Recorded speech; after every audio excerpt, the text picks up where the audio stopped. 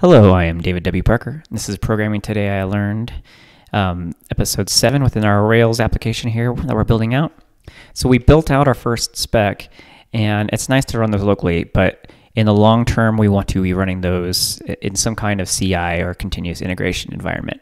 So we'll be using Github Actions because it's nice and free, and it's pretty easy to set up. So the only thing we're going to do right now is have it run our specs, but you can set up GitHub Actions to do a lot more things, and we may do those in the future.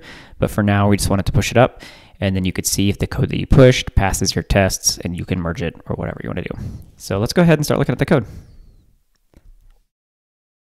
So first thing I need to do is I need to update our database.yaml. So we've added this password and username to Postgres password, or you can call this whatever you want.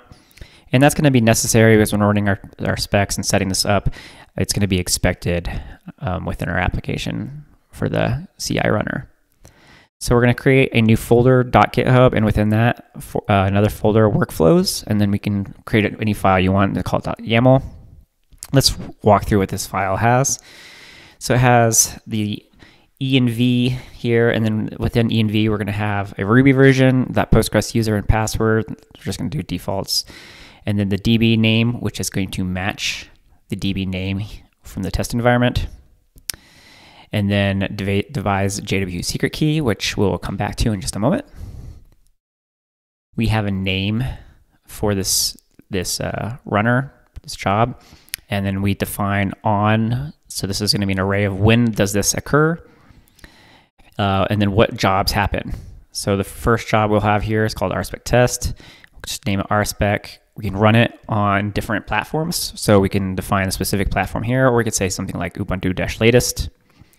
It's going to run a service, which is going to be a Postgres service, grabbing the image from Postgres latest and running a port 5432, which is the normal port. You can override that if you have a different port. And then we'll be passing in from this environment variable up here, the Postgres user and Postgres password. And that's what this syntax is right here. Then the steps that we're going to do is first thing we're going to do is check out this repo in this specific branch or a piece of code. Then we'll go ahead and install and set up Ruby with a specific Ruby version. In our case, it's 3.0. We'll go ahead, the next thing we're going to do is install the Postgres client, and then you define with the run command what it's going to run. So this is the name and this is what it's running. Then we'll install dependencies, and it's going to run these two different commands. You can put each of them on a new line. And if you see here, we have just the pipe as a delimiter if it needs to be on there, multiple lines. Then we'll create the database, and that's going to go ahead and run our migration to create the database and then migrate.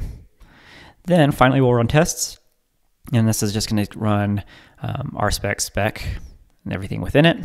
So basically what we do.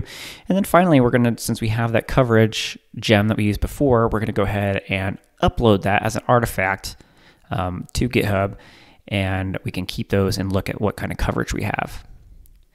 So let's go ahead and, as I said, we're going to look at this. So in order to run certain things like this, we don't have access to that within the application. So we need to go ahead and set this as our secret within GitHub.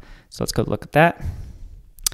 It's here. So we're in our repository settings, then down to secrets. And you could see you could set up it has a name and then a secret. So if I go to update, it's not going to show you, but you can basically replace it with whatever value you want.